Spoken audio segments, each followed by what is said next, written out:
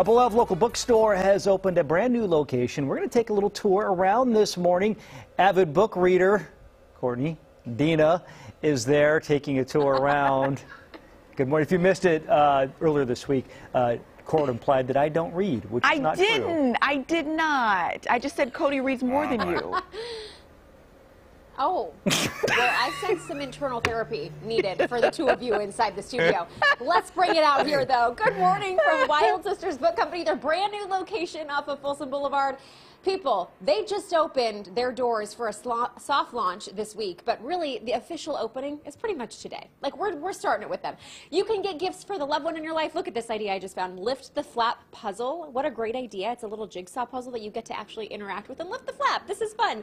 We have Claire Bone with us, who is obviously the owner behind the bookstore. We were just at your other bookstore on Halloween for Good Day Halloween 2 weeks ago. How did you do this so fast? I had a huge team of volunteer high school my kids' friends, and our employees. We just have like a really, really great team. It's so great. Let's walk around a little. Let's show it off. So you have gifts for basically the young and the old, right? The young and the old, yeah. So I mean, book lovers, right? Everything is centered around books. So you've got your bookmarks, you've got your journals, you've got your pencils, your calendars, book reading timers, which is really fun. Oh. And then book lovers are often stationery lovers too, so we also have like stationery stuff and cool toys in the back. Okay. So let's keep going back. And I love it, the old brick. I mean, the feel, the vibe, it's cozy. It makes you want to just sit down and read a book here. Yeah, it's a 100-year-old building, and so it's got really fun 100-year-old quirks that we're still learning, and I love it. I love it too. You've done a great job with this space. And then there's this whole back section.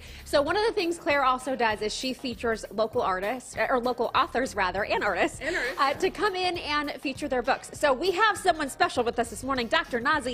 I am carefully walking. She has written, "Please don't bite me," and I don't even know what that is in your hand. That is a Madagascar hissing cockroach. Why do you have that? I mean, well, it's adorable, I think. Is that what you think? Okay. But also, it's part of the Bohart Museum of Entomology petting insects, which travel to local schools, do outreach, teach kids about nature, get them excited about science. Oh, I love that. And your book, Please Don't Bite Me, also is meant to, what? To introduce us to things that maybe aren't so great. That we're familiar with, but that maybe we don't know a lot about. Yeah. So everyone's been bitten by a mosquito, but they might not know, for example, that mosquito larvae breathe out their butts. And these are all mosquitoes right here? Yep, there's some mosquito larvae butt breathing right here. They literally breathe out their butts? Yes, yes. They have a siphon on their butt that they stick out of the water. And that is how they breathe. That does not make me like them anymore, I'm telling you, though. Yeah, I mean, even though it's silly. I think it would be weird for other things to be butt breathers, but it makes sense for mosquitoes. And then over here we have the adults, and there's male and female mosquitoes. And something that people might not know is that male mosquitoes don't actually feed on blood.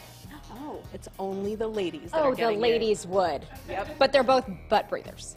In the water, when they're larvae. As adults, they're air breathers. Okay, we're learning a lot. And what are the...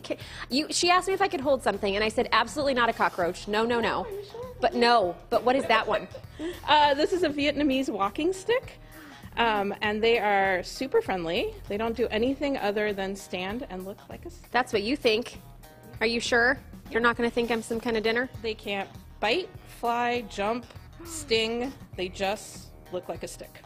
As the name implies. Well, guess what, friends? There's a lot more that we have to discover here this morning at Wild Sisters. It is a wild day for Wild Sisters. So we're going to have much more. Again, the new Folsom location now open. We're going to have all the details and hours of operation on our website, gooddaysacramento.com. But you can pick up Dr. Nazi's book and so many other local authors as well. We have much more coming up in the 9 o'clock hour, including less bugs and more food. Hey, Dina, I looked it up. I looked it up, and the butt breathers are playing Coachella this year. Well, that's a good activity for those of you who don't like to read, John. Yeah. So yeah, you could go do that. Wow. For us uncultured dolts. Thank you very much, Dina. Appreciate it.